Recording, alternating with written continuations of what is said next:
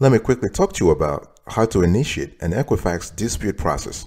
Don't go anywhere. You're going to love today's conversation, I guarantee it.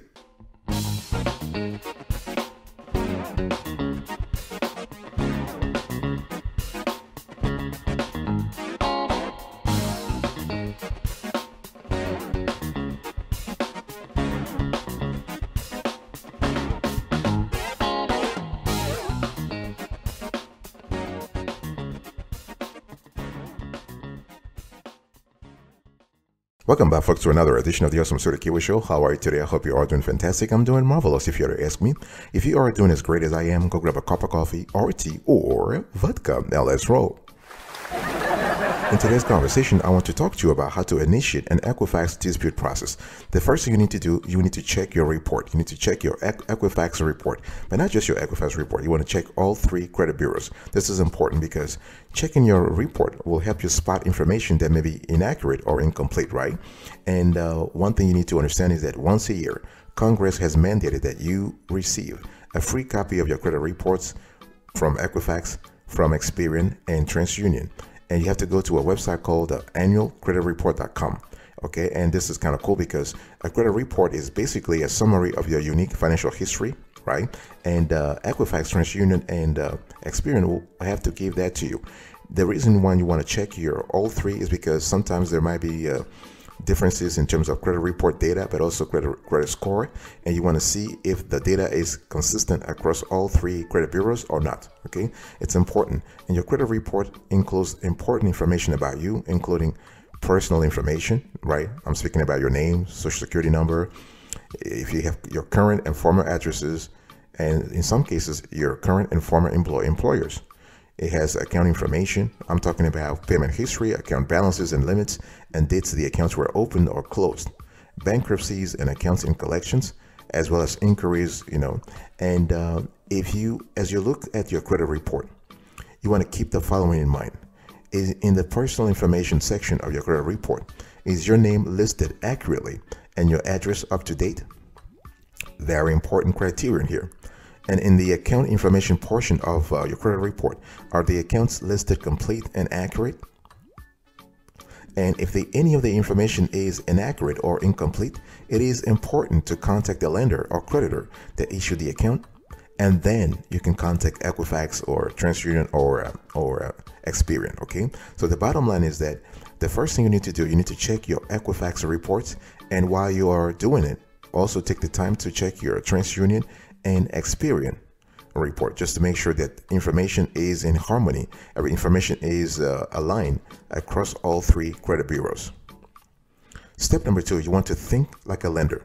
You have to understand, when a lender looks at your credit report, he or she thinks differently. Obviously, I've said this before, a credit report is a synopsis of your financial history, okay? But the lender they pay attention to particular items, particular criteria when thinking about whether to grant you a loan or a credit card. Okay, so this is why it's important to check your credit reports regularly to ensure the information is accurate and complete. So a potential lender, they will use your credit report as one item out of many. They'll look at your DTI, they'll look at your credit utilization ratio, they'll look at how often you pay your bills, your payment history. This is important for them, right? Because if they're going to grant you a new credit card, or if they're going to grant you a loan, they want to make sure that you have been great in terms of paying back your credit in the past. So your Equifax credit report contains the following types of information. You have identified information. Okay, so this section of your Equifax credit report includes personal information such as your name, address, social, and date of birth. The identified information contained in your Equifax credit report is not used to calculate credit scores. Then you have credit account information. So the information is reported to Equifax by your lenders and creditors and includes the types of accounts, for example, a credit card, mortgage, student loan, or vehicle loan, the date those accounts were opened, your credit limits or loan amounts, account balances, and your payment history. And this section may not contain all your credit accounts for several reasons, such as closed account they have dropped off your report after a certain period of time, or accounts not reported to Equifax by lenders. You also have the inquiry information. Okay, there are two types of inquiries, soft and hard. So soft inquiries may result from your checking your own credit reports, companies extending you pre-approval offers of credit or insurance, or your current lenders and creditors conducting periodic reviews of your accounts, known as account reviews. Okay, soft inquiries do not impact credit scores, and regularly checking your credit reports can help you monitor your credit accounts and enable you to recognize inaccurate or incomplete information, or even better, suspicious activity that may signal potential identity theft. And hard inquiries occur when companies or individuals, such as credit card companies or loan servicers, review your Equifax credit report because you have applied for credit or a service. For example, a new loan, a credit card, or a mobile phone contract. And hard inquiries remain on your Equifax credit report for up to 2 years, and they may adversely impact credit scores, okay? Although the impact may lessen with time. And lenders will also pay attention to bankruptcies. So your Equifax credit report contains information about bankruptcy, public records, and related details such as the filing date and chapter, type of bankruptcy, okay?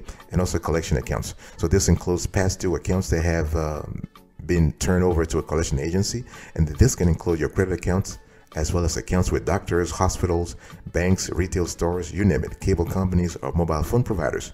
So you may also want to check your Equifax credit report if you're planning a big purchase, such as a car or a home. So doing so can help you understand what lenders and creditors may see when you apply for credit.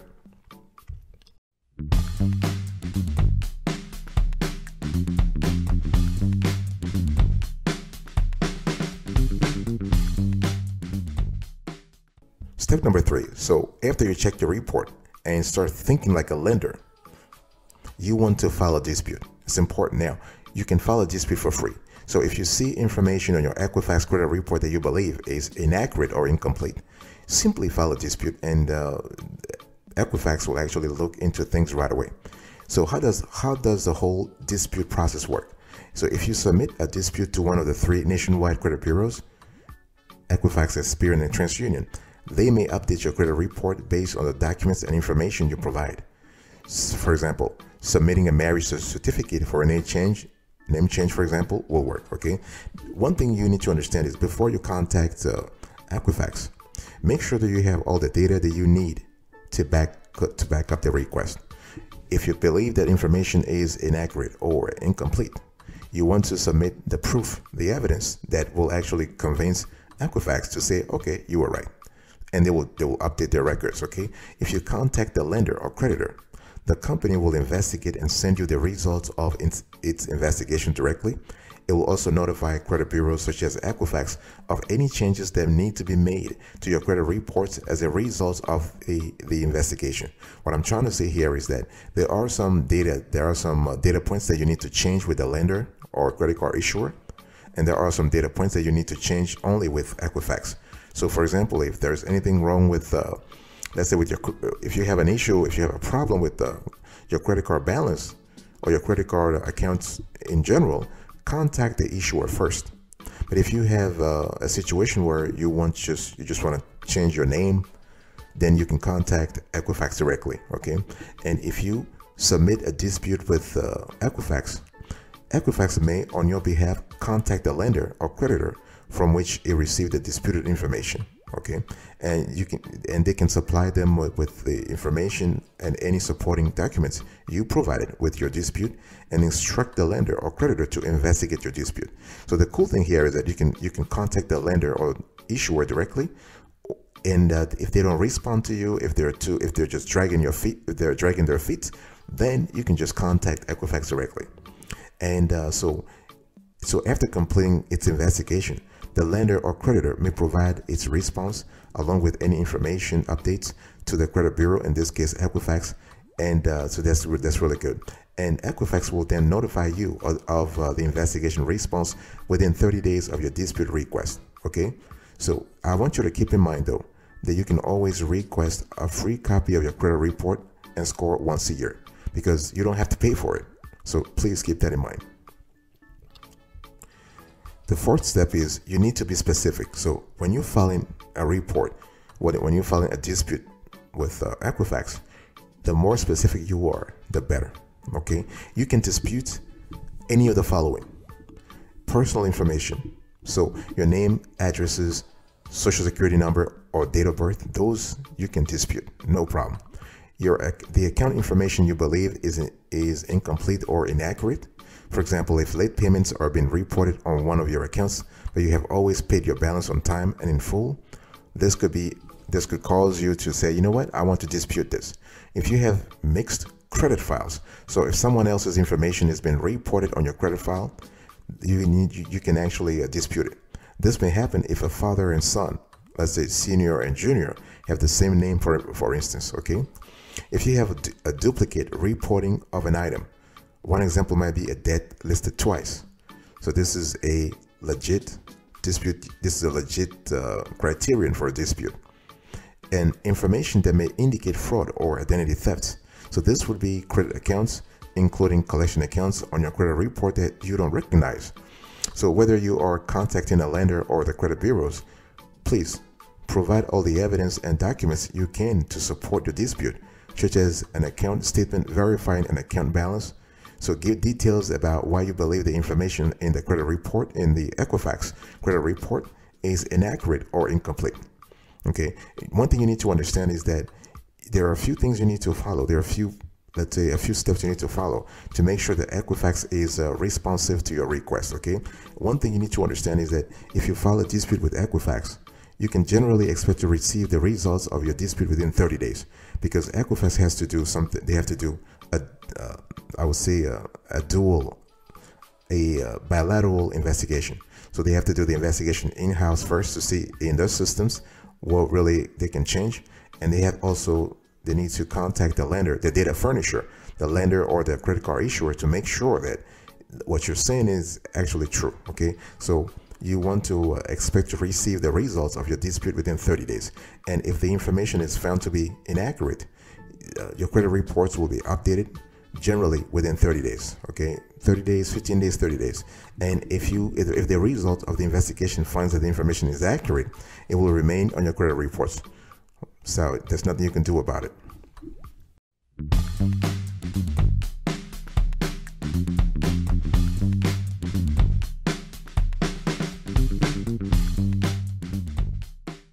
Please have proof. I have said this before, but I'm going to say it again. It's very important to have proof. Now, what documents will you need to provide for your disputes? So when you file a dispute, you'll need to provide some backup data, some documentation, some paperwork. And what you will need depends on what information you may be disputing. Okay, so here are some examples of the types of documents that Equifax may need copies of during their investigation. Big decision time. Big decision time. I want you to think twice here. Are you currently trying to dispute something on your Equifax report? Talk to me about that. Okay, do you have some proof? Have you thought about just gathering in a folder or somewhere online all the proofs that you need to make sure that your Equifax dispute goes smoothly? Talk to me about that. And this is important, okay? So if you don't have proof right now, don't even think about starting a dispute. Things will just no. You want to take time to gather evidence, okay? So when we talk about anything about personal information, if you're trying to dispute something around your personal information, proof might include a valid driver's license, a birth certificate, or a copy of a utility bill. If you want to dispute something around your account information, pay attention to having current bank statements with account information, letters from a lender showing an account has been corrected, and proof that an account was a result of identity theft. Okay? And if you're trying to update other information on your Equifax credit report, make sure that you have, for instance, bankruptcy schedules or other court documents, student loan disability letters, and canceled checks. Obviously, the list here is not exhaustive, but this has to be done on a case-by-case basis. So what you want to do is that you want to think first about the item you want to correct, and you want to think about, you know what, the good thing is you can even contact Equifax directly and ask them, based on the item that you are trying to dispute, what is the evidence that you should supply to them so that they're comfortable during the investigation process. Yeah, you can basically call them up. So you can call them up, or you can do some research online. But yeah, But and also the good thing is, if Equifax is not reachable, try to contact the other two bureaus. You can contact also TransUnion or Experian, because if you have wrong data on one report, chances are you might have the same data being misreported on your Experian or TransUnion report as well. I'll be right back right after this. Don't go anywhere.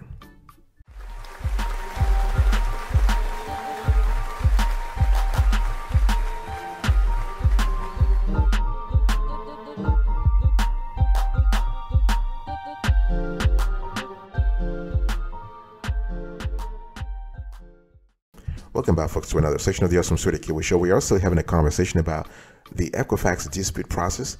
And step number 6, I want you to be patient. This is important, really, really important. And once you have successfully filed your credit dispute, you should expect the following to happen. First, you will receive a confirmation code. So you will receive a 10-digit confirmation code for future reference. And you may check your status, and you can check your status anytime within your My Equifax account. So the thing here is that the way you actually initiate disputes on Equifax, you're gonna have to create a My Equifax account. You don't have to pay for it, not at all. This is just for tracking purposes. Okay, you can have an account with them, and you're given your private information, your personal information, your name, first name, last name, date of birth, and social. And so that you can track your investigation online, you can see what's going on. And this page, the dashboard, once you log in, you will receive updates automatically. Sometimes they might even send you text messages, so SMS notifications. If you provide them with your phone number, they will do that as well. Okay, and so once you have a confirmation code, when reviewing your dispute, if Equifax is able to make changes to your credit report based on the information you provided, they will do so. Otherwise, they will contact the lender, the data furnisher, to make sure that the information that you have provided to them is accurate. Okay, as I said before, the investigation takes 30 days, and Equifax has to contact your bank or your insurance company or the landlord or whatever, whoever provided the data, and they also have to do their own in-house checking. And the results are known in 30 days. Okay, within 30 days of your dispute request, Equifax will notify you of the results of their dispute investigation. Or you can even check your My Equifax accounts, and you'll see everything. Big decision time. Big decision time. So do you currently have a pending Equifax dispute going on? And how long have you waited? Write in the comment section and tell us about your experience. It's also important to understand that the 30-day is the maximum limit, okay? But changes may happen within 7 days or 2 weeks. It depends on the backlog that they have, the request backlog that they currently have. So there are times when Equifax, the team is very busy. They have a huge backlog. And there are other times when they're just quote unquote less busy.